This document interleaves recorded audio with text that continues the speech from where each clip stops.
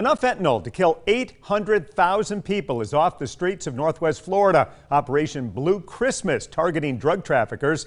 And Escambia County Sheriff tells News 5's Cody Long that this mission is just getting started.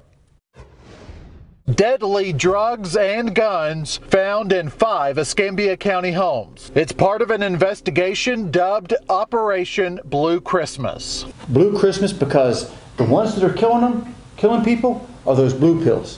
1,600 grams of fentanyl. Sheriff Chip Simmons says it's enough to kill everyone in 4 Northwest Florida counties.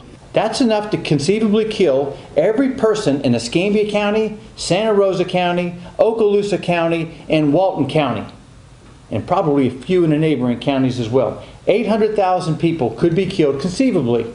That tells you how dangerous that is. On top of the deadly fentanyl, they also found 600 grams of meth, 1,200 grams of crack cocaine, 30,000 grams of ecstasy, marijuana, and 16 guns. Drug traffickers with guns cause neighborhood violence. And so we prioritize the people that are trafficking in drugs because they are tearing apart our neighborhoods. Simmons says in one home where a 4-month-old baby lives, they found drugs on the baby's blanket. You see this white stuff on it? That's not baby powder. We tested that. That's fentanyl. That's methamphetamine. That's drugs. The sheriff calls this investigation an early Christmas gift for several communities. This is a Christmas present to these neighborhoods. And believe me, it's probably better than any gift that they're going to have.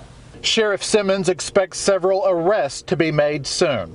In Pensacola, Cody Long, WKRG News 5.